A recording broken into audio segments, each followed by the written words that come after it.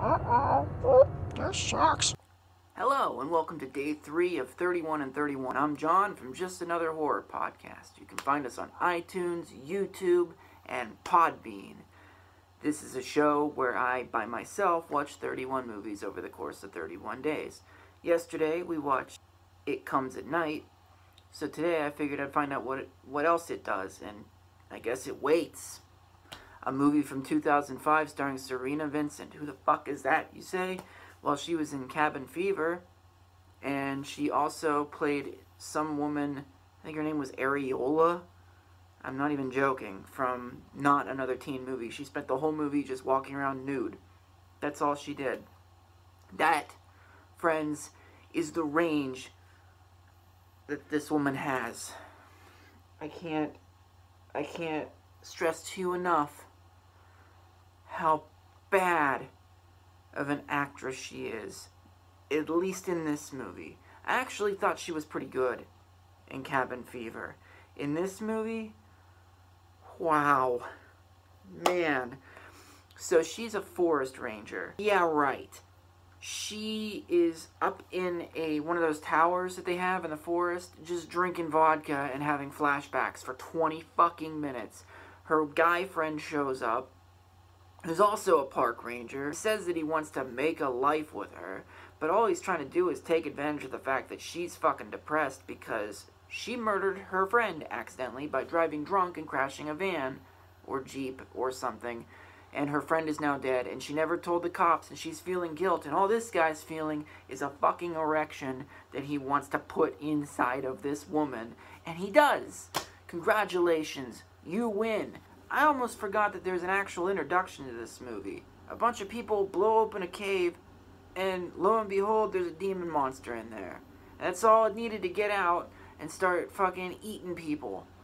So, the monster is chasing people around after 25 minutes of listening to this woman and this guy contemplate whether or not they'll fuck. They have one of the worst sex scenes I've ever seen in a movie. Two people who obviously do not want to be on camera naked together. It's bad. The next morning, it's like something straight out of fucking Birdemic. We go from sex scene to monster is finally in the fucking movie. He has climbed up to the top of the tower and is setting off the alarm for some reason. Why he would want to bring attention to himself, I don't know. Then he goes down to the bottom of this tower and flips the Jeep over, which, by the way, later, he comes back, puts the Jeep back, and takes the fucking engine out. Like they were gonna be able to move the fucking thing when it was upside down on, like, down the side of a hill. But he's like, no, they might be able to pull it out and then drive away, so I better fucking take the engine out. God damn it. The two park rangers run into two hikers that were missing. They're two old people. They tell the two old people that they're going to help them get out. The old people are very insistent, even though they've been lost for days, that all they need is pointed in the basic direction.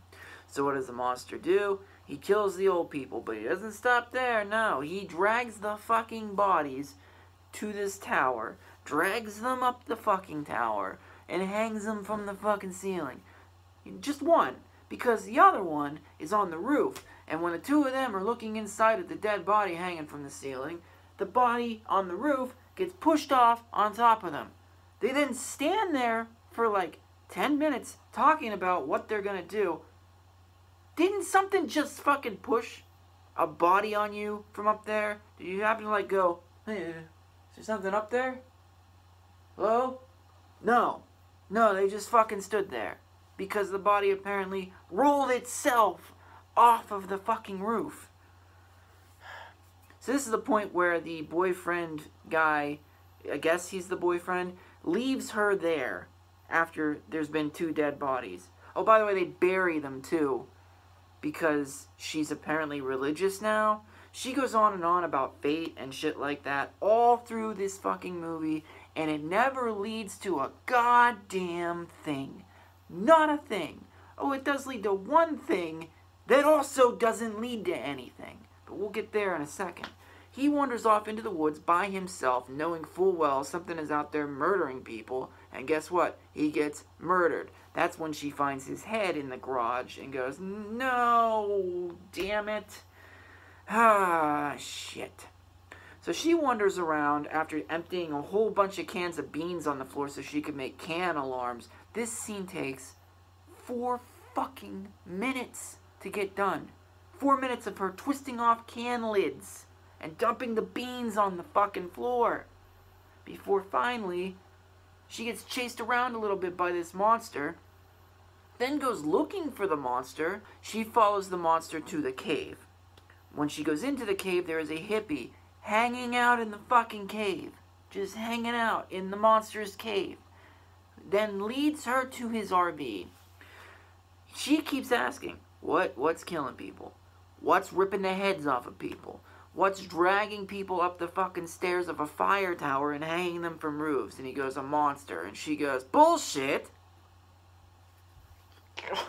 God damn. And then he brings up that this monster has empathy and still feels and wants to care for people, and maybe they should be nice to it. It never, at any point after he says that, shows any signs of anything resembling anything that he just fucking told her at all. Nothing. By the way, this monster looks like the fucking genie from Wishmaster, which, by the way, we're gonna get there. And it's not gonna be fun. It might be funner than this fucking movie, though. So, in order to get rid of this thing, she drives it, she like pushes it into the cave from the beginning of the movie with her car, lights some dynamite, and then runs away and it blows up. And you're like, oh good, this fucking movie is over. But it's not. It's not. The monster's gone. Okay? Now remember, it took 20 minutes to get to the monster. There's still 5 minutes of this fucking movie left. And we're done with the monster because now she has to walk around the woods with a fucking gun. Then go to the... Oh, she turns her badge in because apparently that's important. That she was part of the forestry commission.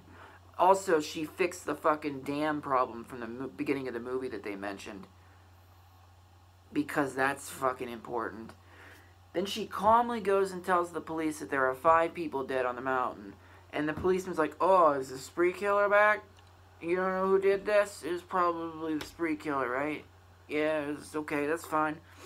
So she then admits to the cop that she was driving the Jeep from the beginning of the flashbacks when her friend died. And then she's still not done because then she goes home and reads a fucking book. And then a parrot shows up that's been all through the movie. And oh my god, I can't fucking... Oh. Fuck this movie. 2005, straight to DVD release. What the fuck did I think I was gonna get with this? I remember seeing this on the shelf of my video store and being like, maybe I should check this out someday. 15 years later, I did. I wish that I never had. Do I recommend this movie? Fuck no. Fuck no. This director directed the I Spit on Your Grave remake, and the sequel, the completely necessary sequel to a rape revenge remake movie, I Spit on Your Grave 2, and this. Congratulations. Now, I never made a movie, so you got me there.